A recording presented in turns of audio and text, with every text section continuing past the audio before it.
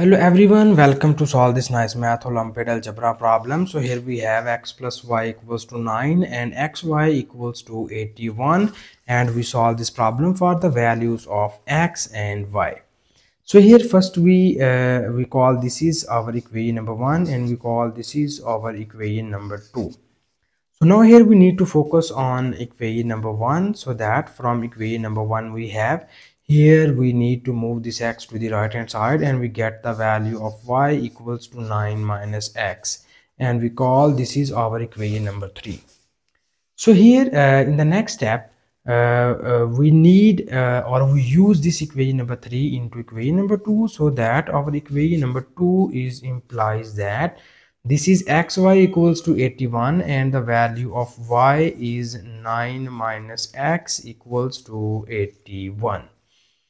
And further we need to multiply this x on both of these terms, and it will be written as 9x minus x square equals to 81.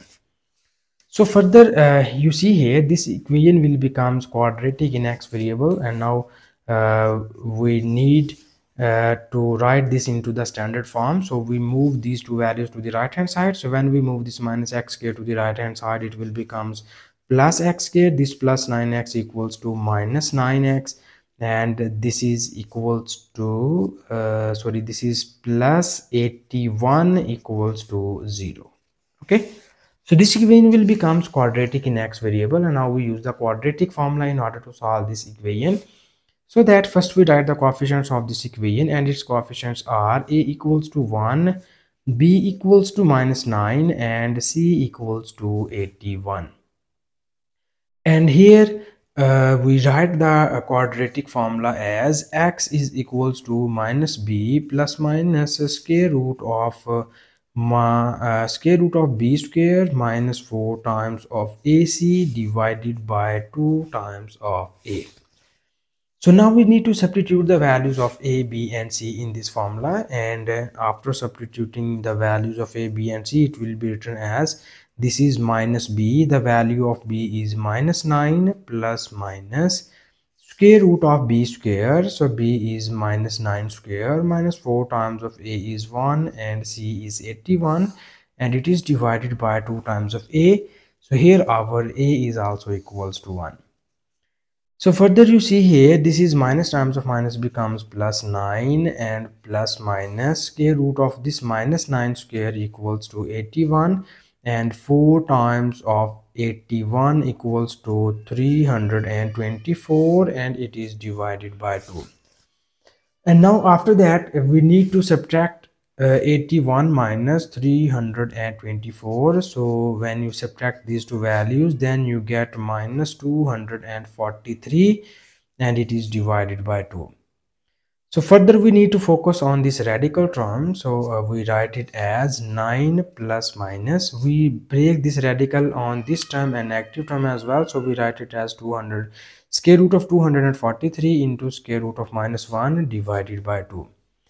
Okay, so we have x is equals to, this is 9 plus minus, this is 243, and we write 243 as 81 multiplied by 3. We know that 81 times of 3 becomes 243, and we also know that square root of minus 1 equals to iota, and it is divided by 2. So after this step here we need to separate this square root on both of these terms.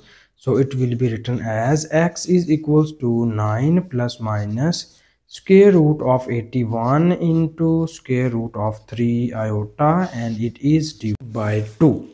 Okay, so after this step here we know that the square root of 81 is equals to 9 into this is square root of 3 into iota, and it is divided by 2.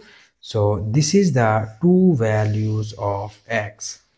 And now here we need to find the corresponding values of y, so that in order to find the values of y we need equation number 3. So from equation number 3 we have, now we copy down equation number 3, and it is y equals to 9 minus x.